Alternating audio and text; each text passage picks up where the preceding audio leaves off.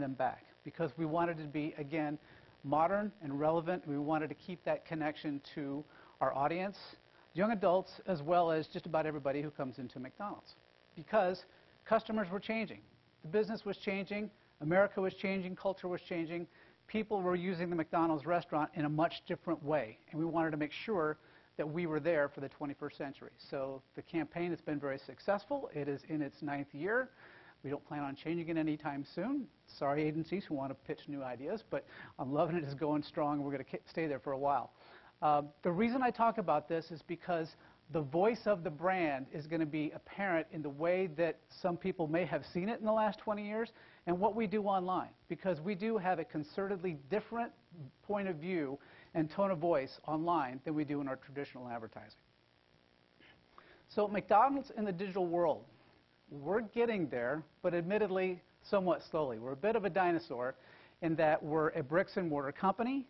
You can't just go online and order yourself a hot, fresh burger, fries, and drink and have it delivered to you instantaneously. So it took us a while to convince the company, as well as convince our very vocal and powerful franchisee body, that the return on investment for being online was something that was a good business decision. And so you can see that back in 2001, the percentage of our GRP spending was basically nil when it came to the digital space. We have grown dramatically, but we're still very much in a traditional GRP world when it comes to our media. As you heard Patrick say, TV's not going away anytime soon, or maybe it was, anyway, it is not going away anytime soon, and so we want to make sure that we stay in that space because that's where our consumers are. But the digital world is growing, and we're changing the amount of time and effort that we put into our marketing efforts there and the way that we talk to our customers when we're there. So one of the first things that we did was we updated the way that we looked on our website. I know this is a bit archaic, but again, when you're just tiptoeing into the digital world like a big company like McDonald's was, it took us a while to consider any innovations. The first thing we had to do was update our website, which was designed in-house. It was never really consumer-focused. It wasn't user-friendly.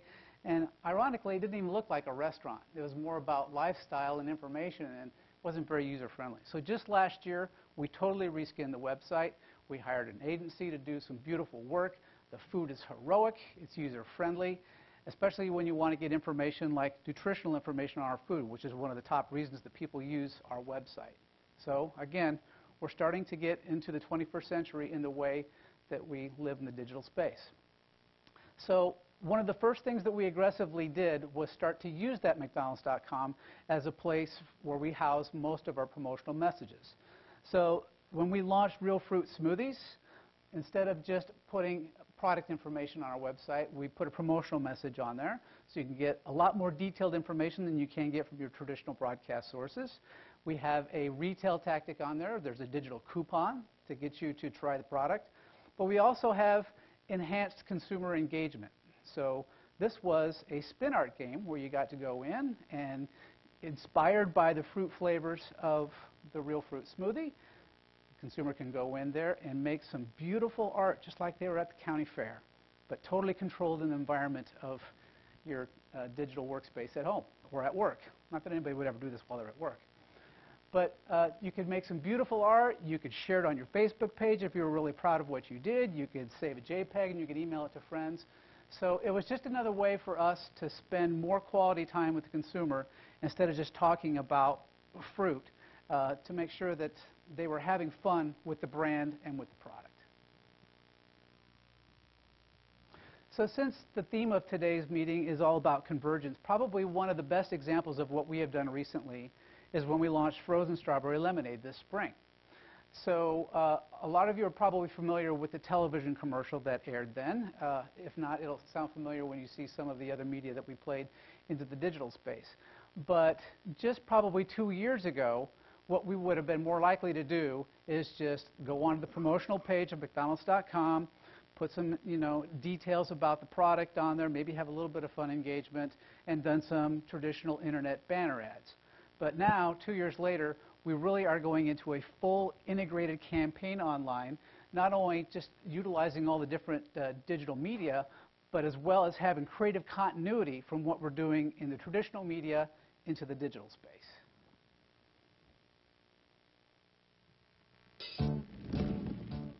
Sorry to interrupt, but I'm tired of being taken for granted. Do I look like a garnish? It's time you saw me in a new way, like your new McCafe frozen strawberry lemonade. Sweet, tangy, and cool, like me.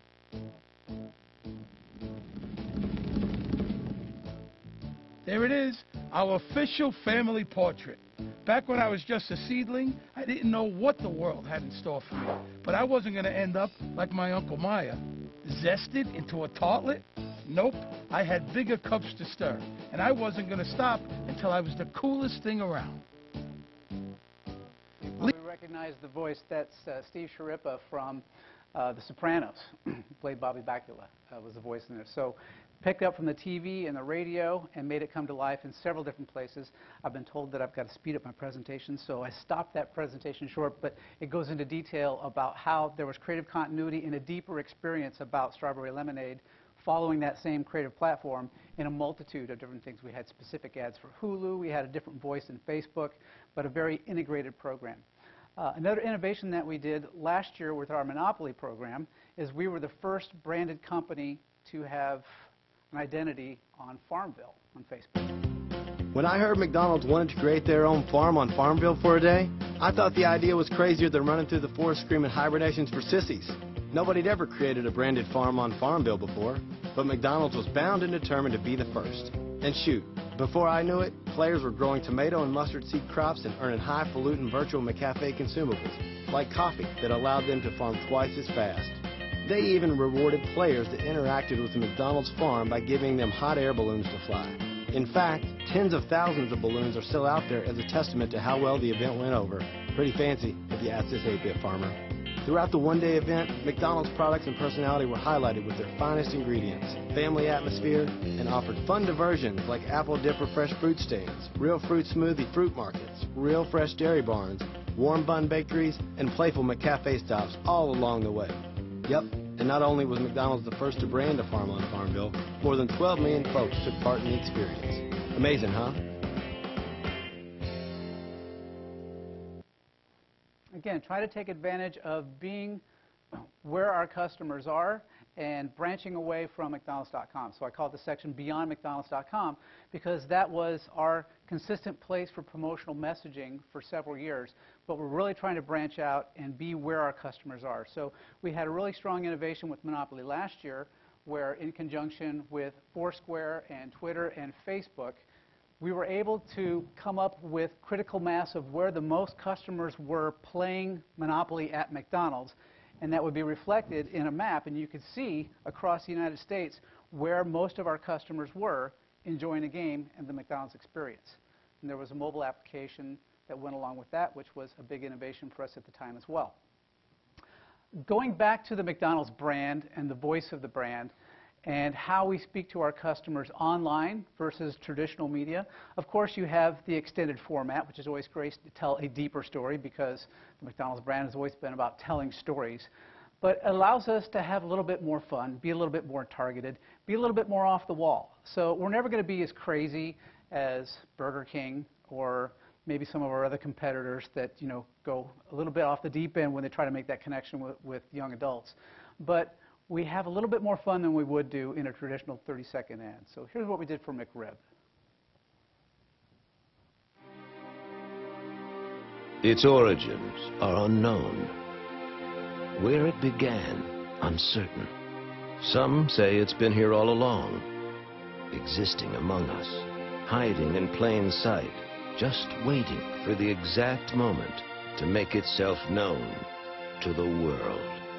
Others believe it was discovered and released from powerful forces that held its deliciousness captive, away from its adoring public.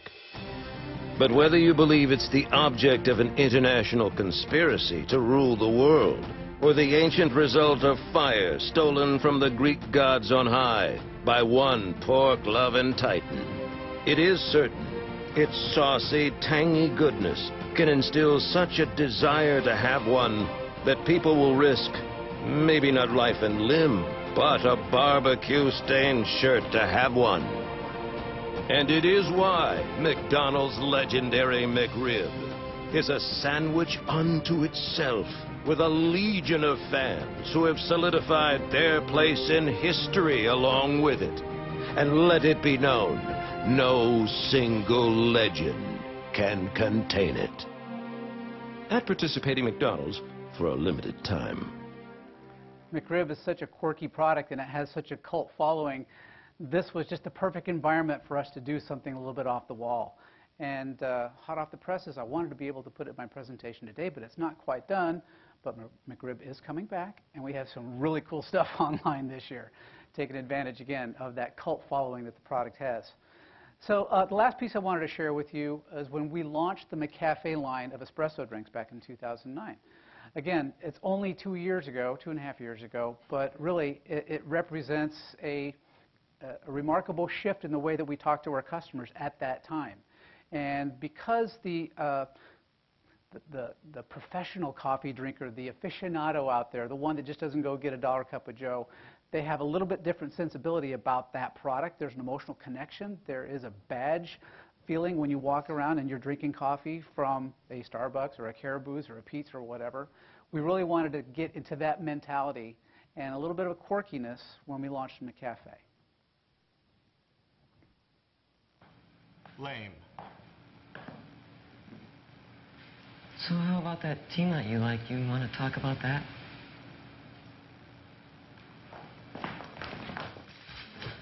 LeMay.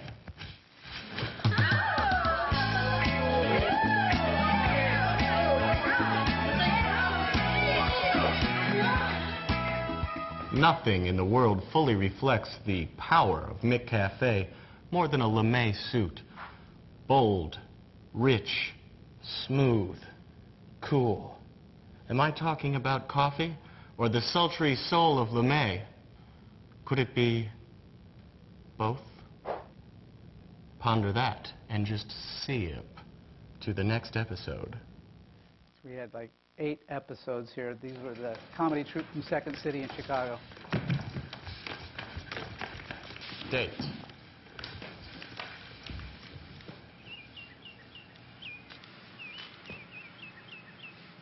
Last month I got a haircut and the barber snipped my ear.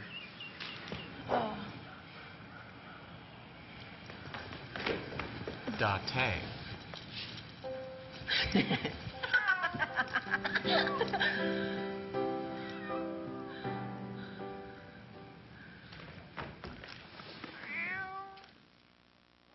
Did you catch that?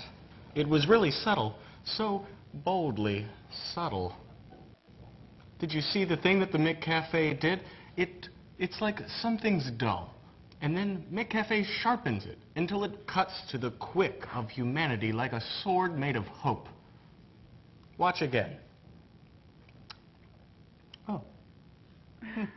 Again, so strange, but in a fun kind of way. And a lot of that stuff was done ad lib, spontaneous on the set. And that's the fun kind of thing that you can do when you're in this environment and you have the creative freedom to do outside of what the traditional bounds are for the right way to connect to the customers. So I want to thank MediaMind for having me. We've had a long-standing relationship with your partners at DG, and we look forward to continued partnership with MediaMind as well. And I can take a few questions, but also I'll be available at the break if you want to talk in person too. So this gentleman has a question. Who did the creative on it? Tribal DDB. Behind that. Thank you so much for your time. Thank you. Thank you, Mark. Good, thank you. You enjoying it so far? Good, thank you very much. So we're going to have a break now, so you can go and get yourselves, it's a bit warm in here, so you need to get yourself a bit freshened up and go get some drinks and things outside. You need to come back. We've got a great panel lined up and sort of talking about where things are going today. There's some great guys flying in to sort of really challenge us in and sort of try and open it obviously up to the floor to ask some questions as well. I've got some VPs over here who apparently have got some rather deep wallets, or deep pockets, so we need to exploit their wallets later on. So drinks will be served at the end of the day as well, so I'll certainly be pointing those out to you because they're going to be paying your checks. So you know, please go and enjoy yourself and come back in about 20 minutes and we'll carry on with the show. Thank you very much.